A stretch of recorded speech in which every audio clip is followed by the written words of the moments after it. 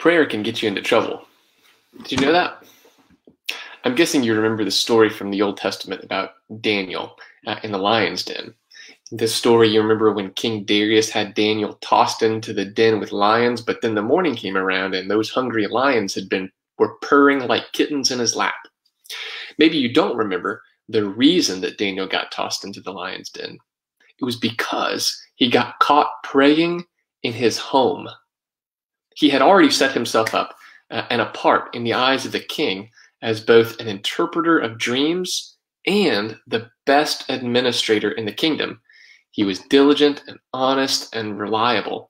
And some of the other appointees of the administration were a lot more ambitious and a lot less good.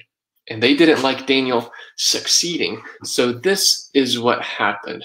I want to share with you a reading from Daniel 6 through 11. The presidents and the satraps conspired and came to the king and said, "O King Darius, live forever." And all the presidents of the kingdom, the prefects and the satraps, the counselors and the governors all agreed that the king should establish an ordinance and enforce an interdict that whoever prays to anyone, divine or human, for 30 days, except to you, O king, shall be thrown into a den of lions. Now, O king, establish the interdict and sign the document so that it cannot be changed, according to the law of the Medes and the Persians, which cannot be revoked.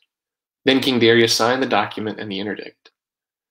Now, although Daniel knew that the document had been signed, he continued to go to his house, which had a window in its upper room toward Jerusalem, and to get down on his knees 3 times a day and pray to his God and praise him, just as he had previously done.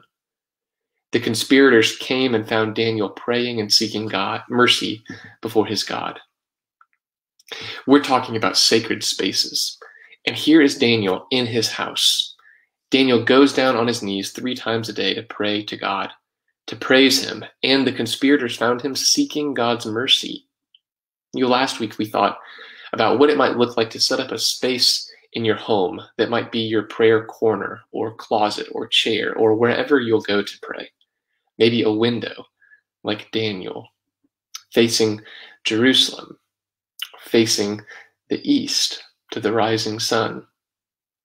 Think for a minute this morning about Daniel's rhythm of prayer.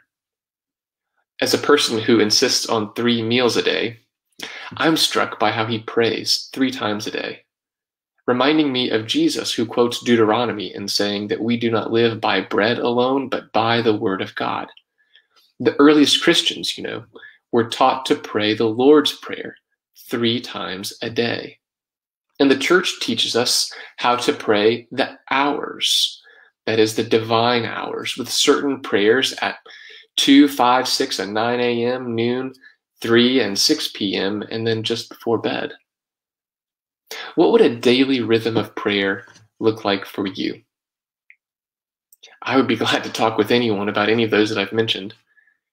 I used to think, parents, maybe you think about praying the divine hours of when your kids change classes in school. If you're not sure where to start, though, what if you started with what the earliest Christians were doing? Praying the Lord's Prayer 3 times a day, slowly, and with all the intent and heart that you can. But as you do, keep in mind that praying might get you into trouble. That's what happens when we open our hearts to the heart of God. God just might get us into trouble. Good trouble, like John Lewis used to say. Peace be with you. Amen.